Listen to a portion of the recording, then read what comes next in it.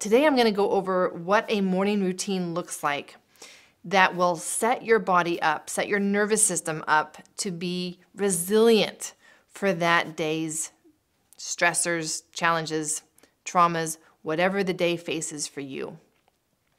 So when I first wake up, I intentionally do not do certain things, and those would be grab my phone, check my email, check Facebook, Instagram, social media. I intentionally do not do those. What I start my day with is music, and there are 2 songs that I always go towards.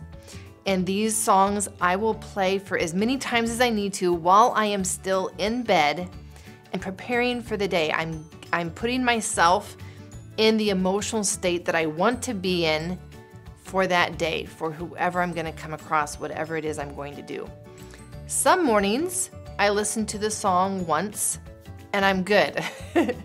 Some days I am laying there and the song is repeating itself 5, 6 times, and then I'm finally feeling okay.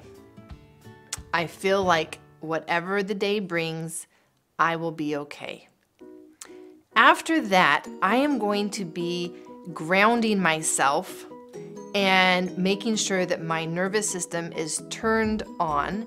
And for those people who have trauma patterns in their nervous system, this is actually an issue because part of trauma is always that freeze response.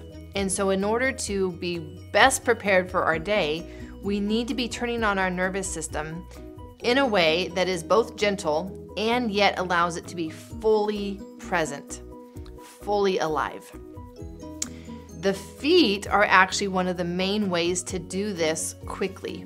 There are so many nerve sensory endings in our feet that when we stimulate those in the right way, this will fully turn on your nervous system rather quickly.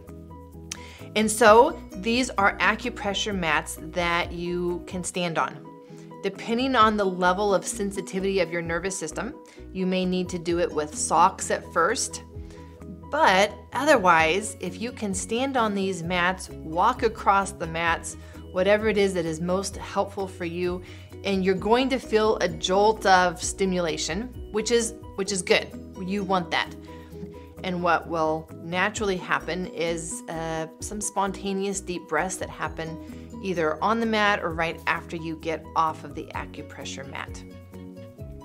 But feeling your feet, feeling where your body is in space is going to be really important for being fully present and not being partially or all the way in the freeze response throughout your day and as things come across your plate. One of the other things that is really important for a nervous system is to get nutrition.